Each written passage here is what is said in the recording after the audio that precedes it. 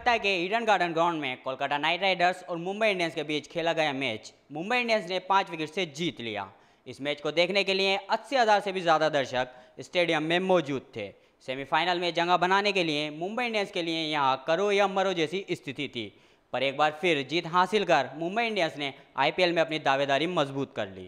सचिन तेंदुलकर ने पहले टॉस जीतकर गेंदबाजी करने का फैसला लिया और उनका यह फैसला सही साबित हुआ। Goswami, Gallas at 3. That'll be interesting to see if it works out that way in Tivari. Ravi Shastri. Ravi was out in the middle with a toss. 3 changes with a Mumbai. Magic, and that's why it's one of the great grounds in world cricket. The Eden Gardens, Kolkata. Nothing beats this when it's like this.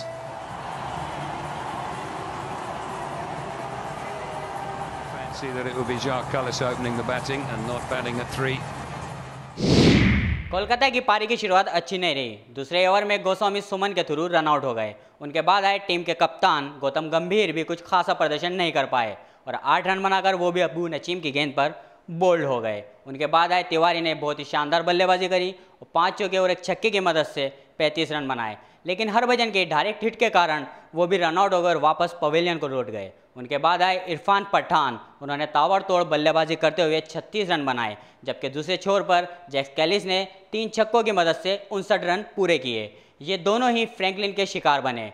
Franklin और अबू नसीम ने 2-2 wicket लिए। Kolkata night Riders ने 20 over में 175 run बनाए तथा Mumbai Indians को जीत के लिए 176 रन का लक्ष्य दिया।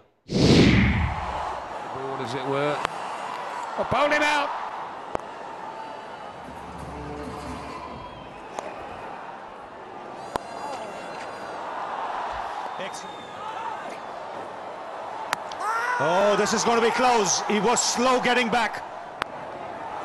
That's a biggie. That's gone way back into the crowd. Oh, that's a big one. That is a big one. Inside out. Superb placement and timing. Out.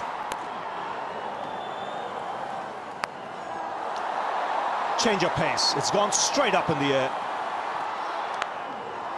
Oh, that's a good strike. And it's cleared the boundaries. Can be the difference between winning and losing. So that's what happened. It was the Mumbai Indians who won the toss, decided to field first, and the Kolkata Knight Riders, good batting performance.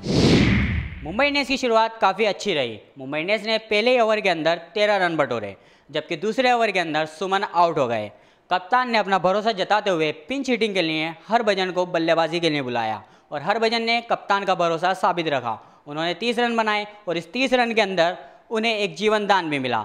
Sachin Tendulkar ने 36 run बनाए और वो 12वें over के अंदर out हो गए। उनके बाद आए फ्रैंकलिन ने बहुत ही शानदार बल्लेबाजी का मुजाहिरा कराया। उन्होंने टीम को लक्ष्य तक पहुंचाते हुए 45 रन का नाबाद स्कोर बनाया। कोलकाता नाइट राइडर्स के लिए लास्ट का ओवर बहुत ही महंगा साबित हुआ, जिसे बालाजी करा रहे थे। फ्रैंकलिन ने उस ओवर के अंदर 4 चौके जड़े, जबकि राइडू ने एक छक्का मारकर टीम के लिए जीत हासिल की। Flicked away, never flicked away for 4. Big appeal. Sweet as a nut. Powered away through mid-wicket this time. What a great opening over for the... Sweet timing. Goes again. Oh, he's made a mess of it. He was running backwards. Missed shot. That's a fine shot. He's picked his spot. That's in the air. This should be taken. Yes.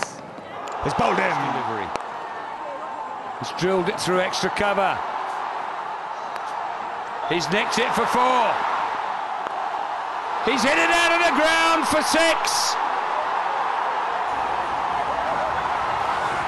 The Mumbai Indians have come from nowhere to win this game. There it is. Mumbai Indians had to chase down 176 to win. 178 they got for 5. I thought anywhere he bowls, I could hit a boundary all around the ground. So I was just waiting for him to bowl. ये एक बहुत ही रोमांचक match था, जिसे दर्शकों ने बहुत enjoy किया। कहा जाता है कि क्रिकेट एक अनिश्चितता का खेल है। 6 गेंदें 21 रन एक अविश्वसनीय स्कोर था, जिसे फ्रैंकलिन और राइडू ने कंप्लीट किया। एक बार फिर शाहरुख खान और उसकी टीम कोलकाता नाइट राइडर्स का किस्मत ने साथ नहीं दिया, इसलिए इतना बड़ा स्कोर होने के बावजूद एक निश्चित सी जीत उसके हाथ से निकल गई। मैं नाजिश खान MRSC के लिए।